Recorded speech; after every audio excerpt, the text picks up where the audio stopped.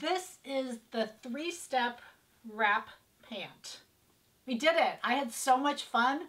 I want you to see them on and then I'll show you the close-ups off.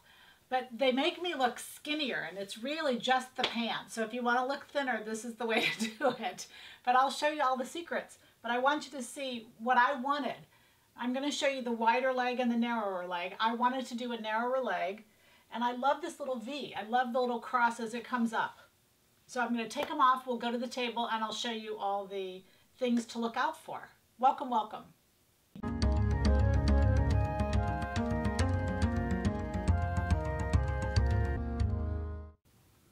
All right, so I've taken my pants off, loaned them to my friend here so we can talk about them a little bit more.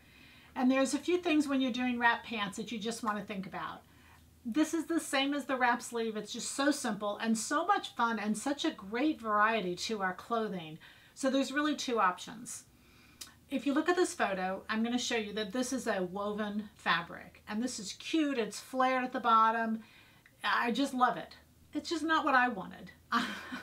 So you're going to have to decide if you want woven or knit. And if you do woven, I'll show you how to do that. But if you're going to do knit, you'll change patterns according to which one you would use. Like if I'm going to do that woven, I would probably do 3200 as the base. Simply because I've got a wider leg to start with, and it's going to get me there a little quicker. I wanted a narrow leg and a knit or a stretch woven, one of those. And so I started with 3418 because it was close to the leg. And that's exactly what I wanted. If, however, you're going to do something like this that's this close to the leg, it can't be left open like the woven. Notice how it has to be stitched down, because if you make it and don't stitch it down, there's a little bit of negative ease and the pant it won't lay open. It won't stay open. I mean, it will stay open. In fact, it won't wrap. Even if you add extra, it won't wrap and have a thin leg.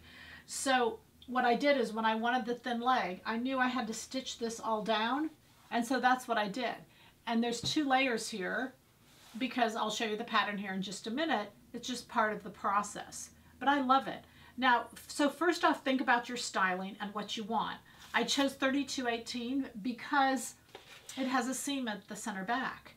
And that seam to me kind of balanced the seam or the wrap in the front. And it was a slim leg and I could use a stretch woven. And I decided what I wanted was a stretch denim. Denim is so popular for fall, dark denim. I just really wanted a new pair of fresh, dark jeans, is kind of what I was going for. But keep in mind what you want, and all of these variables are going to really work for you. So before we go on, let's look at the pattern work. Again, I'm using 3218. It's called the Slim 4-piece yoga pant. The back already has 2 pieces, so I do nothing to the back, but I did shorten it, and I shortened it 2 inches. Again, because I thought styling-wise, for right now it'd be cute with just a little pump or a sandal. And then for fall, it'd be really cute with a little booty. And I just love the little, pants are a little shorter right now. They're showing them a little cropped. And so I just really liked that shorter look. All right, so the back, all I did was shorten it for 2 inches. The front then, what I did is I copied, this is the front piece, I copied the front. So just make a whole nother front. And then again, I came up 2 inches because that's what I took off the total length. Take your curve and just lay it down and go from the inseam to the outseam. And the numbers I used, I went from 21 to nothing. So 21, swoop it off and go to nothing. And mark where this is, because this is where you stop sewing it into the back seam. All of this is left open, so you don't want to be sewing along and, oh, oops, I shouldn't have sewn that. I put a notch there so that I knew that that's where I stopped sewing it to the back and where it opened up.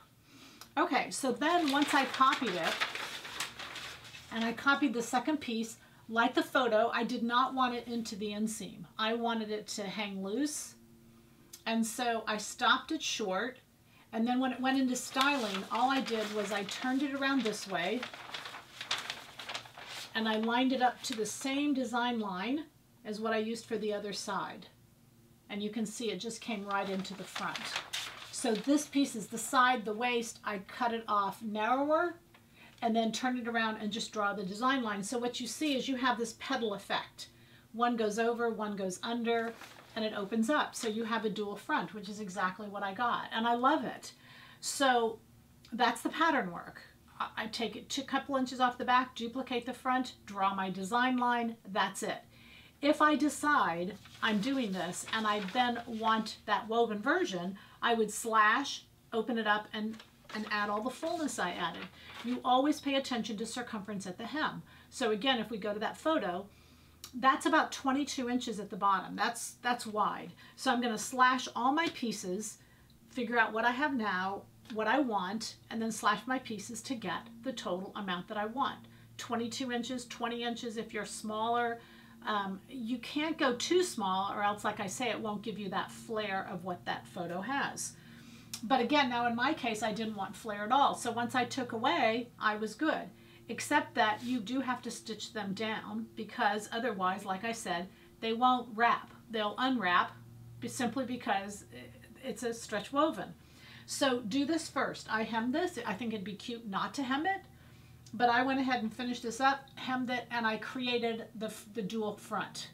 And then just sew it into the side seam all the way down. I hemmed mine before I started, so that once I serged the bottom, it was all hemmed and finished and ready to go.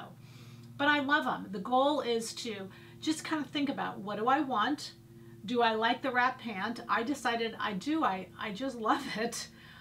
I think just because it's a little different, and I love details in pants.